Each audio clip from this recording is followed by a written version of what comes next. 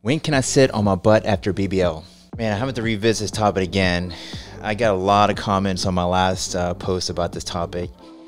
And unfortunately, this is a very debatable topic. And I know for my patients, I know it's frustrating because you're like, I heard about this. I heard you can't sit on your butt. I can't sit on my butt for 6 months. I can't sit on my butt for 2 months. I can't sit on my butt for 8 weeks. You know, unfortunately, I guess the consensus is all over the map, unfortunately. And the reality of it is, I guess it's maybe surgeon dependent and their experience with the procedure. I find that in my clinical practice, and I've been doing this for 10 years now, I've done BBL fat transfer thousands and thousands of times. I do with a tummy tuck all the time.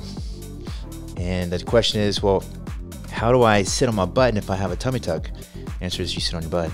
You lay on your back. No big deal. I do this all the time, people.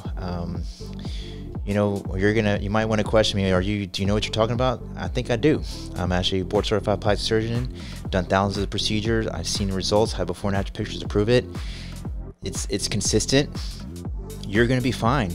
I don't think you compromise your result if you don't sit on your butt for 6 months. And it shocks me. It blows my mind to see patients who come to me and they say, I've had a BBL and I don't want to do it again because I couldn't sit on my butt for 2 months.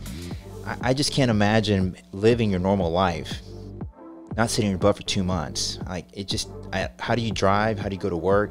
Is it worth it really to not sit on your butt for 2 months to 6 months? I've had patients come from Miami. They were told that their surgeon told them you can't sit on your butt for 6 months. So they have a driver driving them around town and to work. And for 6 months, is that really worth it? I mean, for your butt, it makes no sense. And again, my clinical experience, again, I've done this thousands of times. I find no difference as long as you're sitting on something soft. Okay, so I give you a memory foam pillow to sit on. If you're gonna be sitting for an extended amount of time, you can sleep in your bed, you can sleep in a recliner. You know, now this huge industry of these BBL pillows and BBL mattresses, all these crazy stuff. I think as long as you don't have a lot of pressure on your butt, the fat transfer is gonna be fine. Don't worry about it. Just, I don't want you to sit on things hard, like sitting on the floor, sitting on a church pew for hours, sitting on hard metal chairs. As long as you do that, you stay on something soft, it's gonna be fine.